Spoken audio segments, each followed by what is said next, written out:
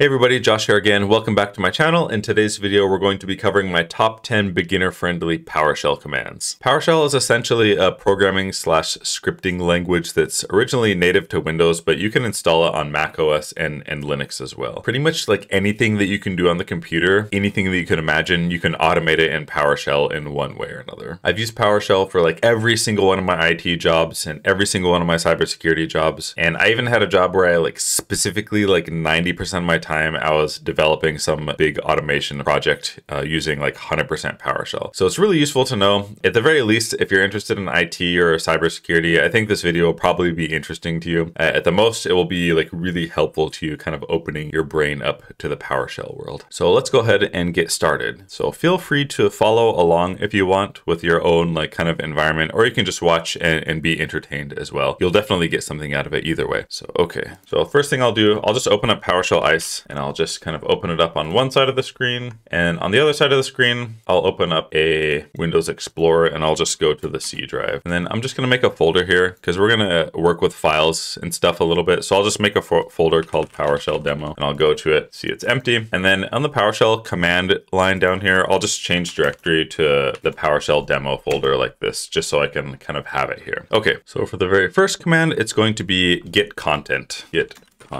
And basically what this does is it reads all the content from a given text file, for example. So in our folder over here, I'll just go ahead and make like a text file like super quickly. I'll just call it hosts. And then inside I'll put like google.com, instagram.com, facebook.com, and I'll just save it. And then I'll say get content here. And then I'll just say hosts.txt and I will press play. And then you can kind of see simply here, it just prints these out to the screen. There's a lot of different utility for these. Like if you want to do some action to each one of the items in the list, you can do that. You can also, this is how you make a variable in PowerShell. You do like a $, and then you name it something like this, like so. And then if you say play, then the script runs and you notice nothing got printed out, but actually the content of hosts got stored into this variable. So for example, if I go down here and type hosts and say enter, it will print out the content of this hosts file over here. So I use this like all the time because there's a lot of instances where you have to like read in some text from a file and kind of do something with it and print it to the screen. And then the second command that I use all the time is the ForEach-Object command. If you've done like other programming before, you can kind of think about it as a for each loop because that's essentially exactly what it is. But basically the for each command lets you iterate through a collection of objects. So what I mean by that is when we do like this get content and bring in like the hosts, like bring in these three things and say we want to like store it to a variable, we can then do this essentially for each object. And then we can do like open and close braces to indicate like the block of code where we do stuff in. And then when we say like $_, this represents essentially this $_ represents each one of these. It's kind of confusing at first, but maybe try to recognize what happens when we actually run the code. So I'll run this and it pretty much looks the same. It just prints them out one at a time. But the kind of difference with this is you have the chance to do something to these items before they actually get printed to the screen. So for example, we can do something like this and then run this. Run this and oh, you can't really see it very good. Yeah, so background color white, foreground color black. It lets us manipulate these objects in one way or another. Like each time the loop iterates, it presents us with like, for example, the first time the loop iterates, this $_ presents us with this, the second time this, the third time this, and then so forth if there's more items in the content that you got from here, if that makes sense. So for each object, kind of just lets you do something with each object in the list of things. So we can do other things too, like we can say, for example, like this. And you can say hostname, we did hostname : and then the actual thing that's on that line, if that makes sense. So it's essentially a for each loop. I use this all the time in production scripts and stuff I do, my personal projects. It's just like something you use all the time. And by the way, like as you're watching this, don't look at this and be like, oh man, I have to memorize all these commands. I have to memorize these. Like you don't have to memorize anything. Just look at it and kind of acknowledge that it's possible to do and kind of just do your best to understand what's going on. And then if you need to remember it again in the future, you can always just Google Google like, oh, how to do for each PowerShell, like, oh, how to like read in text file PowerShell, and then it will come back to you at that time. So yeah. And then the third command that I use like all the time is outfile. And basically what outfile does is it essentially like takes something that's in PowerShell and then just outputs it to a text file. So for example, I'll leave this here for now. So you can say something really simple.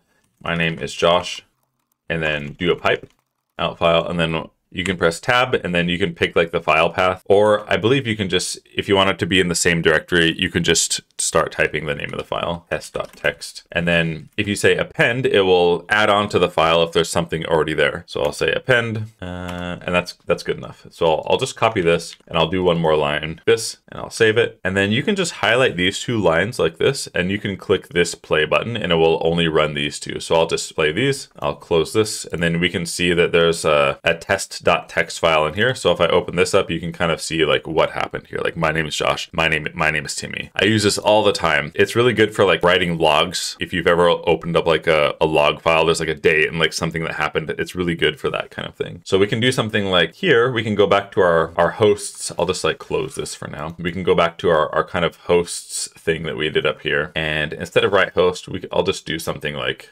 yeah, I'll just do this. So normally if we run this, right, it just prints these three to the console, but I could do something like this, output hosts.txt. Now I'll append it, I'll save this, and I'll run this. And then we have like another text file over here called output hosts. And then it kind of matches what we previously had printing to the console. We just like redirected it to this text file here. Again, I use this all the time for like writing logs and just if I need to write something to a text file for whatever reason, use it all the time. So that is outfile, the outfile command. And the next command on the list is Test-NetConnection. And you can think about this as kind of like a ping on steroids, essentially. So I'll just type it and I'll show you. So test-net, this is a great command, by the way. Test-NetConnection, and then like I don't remember what the parameters are, so but you can always press tab when you're working in PowerShell ICE or ISE, and then you can kind of see the parameters. So we can say computer name, and then we can just enter like, you know, something like google.com. And then I only want to run this line, so I'll just click this thing, and then you can see it kind of returned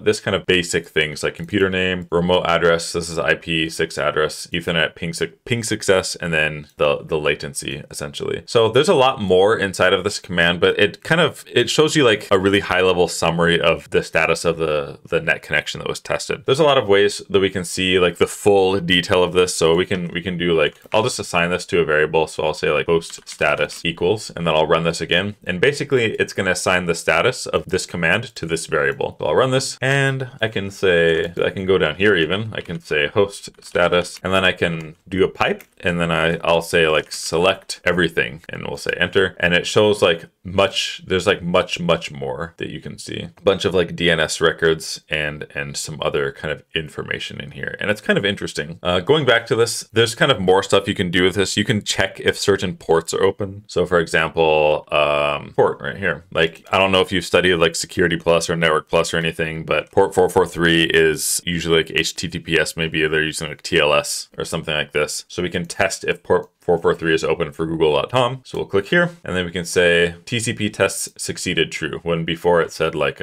ping succeeded. So now we're like pinging, but it's over like TCP port 443, for instance. So we can kind of take this even like a bit further and kind of integrate some of our other commands that we've used. So instead of just doing like the individual, like, you know, testing of google.com, we can kind of erase this, and then we can get rid of this stuff. And then remember, like this hosts thing, we're reading in like these hosts like google.com, instagram.com, Facebook. So we can kind of set this for each loop or object to go through and like ping test like each one of those, if that makes sense. So remember, if we just do like, oh, not hosts, if we just do like $_ and then run this, it just prints out Google, Instagram, and Facebook. So if we want to do like Test-NetConnection for each one of them, we can do something like this. We can do Test-NetConnection computer name, and this is our computer name. Remember, the $_ represents kind of each one of these lines, and then we can say port 443, and we can say port 80, and then we can say like something like write host testing host,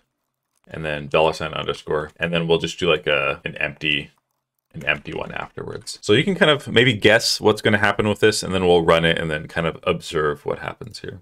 So that went really fast. So basically we have testing host google.com, and then it says like, we see like testing host google.com, and it kind of shows we tested Google over 443 and it was up, and over 80 and it was up. Testing host instagram.com over 443 up, 80 up, and then Facebook 443 up, and then 80 is true as well. So it's pretty interesting like what you can do. You can kind of think about how this might be useful if you have like a bunch of hosts you want to check to see if they're online or something. You have a big ass like text file full of host names. That's, something, that's how you could use these commands in conjunction with each other to kind of do something useful that has a business use case. And the next command on the list is ConvertTo-Json. So this command, it's not that useful unless you know what JSON is. JSON's just JavaScript object notation. It's kind of used to represent data in a certain way. And I tend to use it a lot in PowerShell because a lot of the items and stuff you see in PowerShell, they're actually objects. For example, we'll take the hosts variable that we made up here. Inside of the hosts variable, if we say enter, you can see it's simply just like google.com, Instagram, and facebook.com. But there's usually, in PowerShell objects, there's usually much more involved in that. And if for some reason I want to see like what's in the object because I want to access it or read it for some reason or another, I usually use ConvertTo-Json to kind of see what the object looks like, if that makes sense. So I'll just do a demo. We'll show you like what it looks like. So just normal host.com has this inside it, but it can ConvertTo-Json. You can kind of see it has like much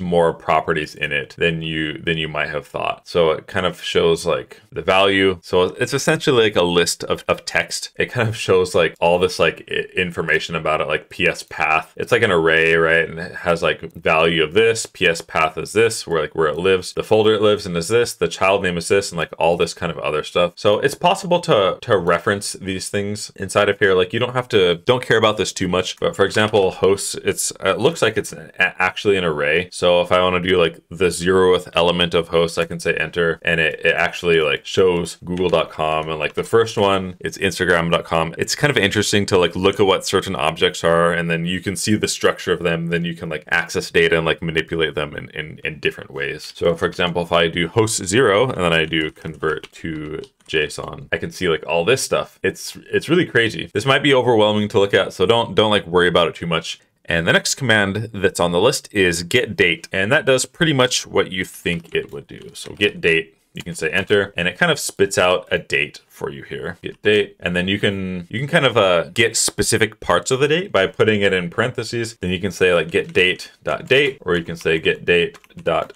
day of week, and it says Thursday, right? Because today's Thursday. It's just kind of a useful thing to do. So for example, one way that this is useful is like if we want to write some kind of log file or something like this. So again, going back to our trusty for each loop here, we can add like a line in here that says something like testing host. Well, we're going to make an output to a log file here with the date in it. So we'll say something like testing host $_. Remember that represents each one of these lines, $_, every time this thing iterates. We'll do this. And then this is going to be like a log file. So we're going to put like a date before the actual message that we're outputting to the log. So we can do this, get date. Yeah, we'll just do this, get date. And then we'll do like a colon and a space. And then we're going to output this to, we're going to use out file again. So we'll say out file. We'll just name this host test.log, something like this. And then we'll append it. So we'll run this. It's going to spit out a bunch of crap on the screen down here. And then it's also going to give us a log file over here based on this. So I'll just run this whole file. We'll just say run here. And the same thing happened out here again. And then if we look on our host test.log, it pretty much just printed out this thing right here, this get date, testing host, and then the host name. So we have the date, the time, testing the host, and then the host, and then the host name. I should have probably put like a colon here or something, but you kind of get the point. Get date, you can use it to get the date. You can get like specifically the year, the day, the month, like if you need to like manipulate the date in a certain way. I always do that with scripts because sometimes you need the date in a certain format. But yeah, get date, always use it like all the time. And the next command is a really easy one. It's just called start sleep. All it does is essentially pause the script for a certain amount of time. You kind of notice in this last log that we ran here, there's like not very much time in between the log entries, which is okay. But sometimes you want to slow down your script a little bit, especially if you're dealing with like APIs, or you're dealing with like a slow system or something, or you're processing like a large number of records where you can't just like dump all of them for one reason or another. So you can do start sleep. So this is our loop here. So if I just do like start sleep, I can put some time in between like each time the actions take place in the loop, if that makes sense. So I can say like start sleep, and then you can say like seconds or milliseconds. So we'll just do like seconds, and we'll say like 2 seconds, for example. And I'll just do something interesting here. I'll use right host again, and I'll say sleeping for 2 seconds. Background color, maybe I'll do black. Foreground, I'll do cyan, just so we can do something a little bit more interesting. So basically, this script is going to run. It's going to output this, pause for 2 seconds. It's going to write out this testing host to the command line. It's going to log something, and then it's going to test 443 and 80 for these 3 hosts that are in here. So I'll get rid of, I'll just do 443. So I'll save this and I'll run it. We see, oh God, that's hard to read. I don't know why I said yellow. It's weird. So you can see it's sleeping for 2 seconds, runs it, sleeping for 2 seconds, runs it, sleeping for 2 seconds, and then kind of runs it again. And if I look in our host test.log, you can kind of see what's been happening a little bit. You can see there's like exactly 2 seconds between these like tests for the most part. This log format is bad, but anyway, you like get the idea behind it. So yeah, that is start sleep. And the next command, I've been using it like all along this whole time. It's just essentially write host. Write host, I use it all the time to like output stuff to the screen. It's really useful because you can like make colors and stuff, like the background color. You can do, you know, whatever color you think is cool. Foreground color, red. My name is Josh.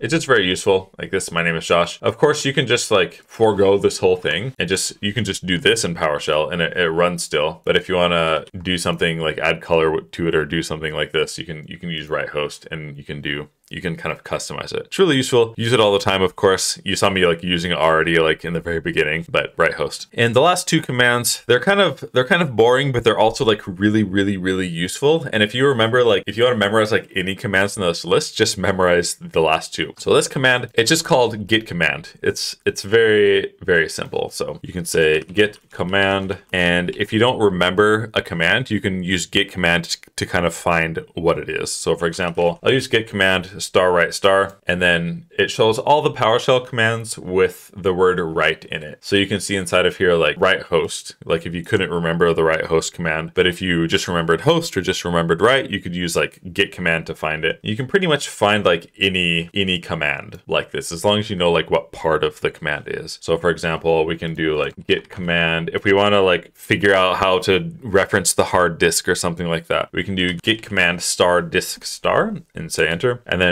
you see like all these different commands that you can do, like git disk image, whole bunch of disk commands. So maybe you're like, oh, what does git disk do? You can say like git disk. Oh my God, let me shrink this and try it again. And it looks like it printed out a bunch of information about my hard disk, it seems like. We can do git disk select star, and then you can really see a bunch of information about my hard drive. So I have an NVMe drive. The size is probably on here somewhere. I did see it just like a second ago. You're probably looking at it right now. Oh, it's right here. This, I think this is like 0.5 terabyte. I think this is in bytes. But anyway, you kind of get the idea, like git command. Maybe there's like a command that has to do with the CPU. I don't know. Doesn't look like it. How about processor? Doesn't look like it. How about network? Whole bunch of network commands. By the way, you can get stuff about like the CPU and processor and PowerShell, but those just apparently weren't the right commands. But anyway, git command is really good. And that kind of leads us into our last command. So if you remember like any command in PowerShell, just remember this one. This is the git help command. You can always just type git help, and then for example, Test-NetConnection,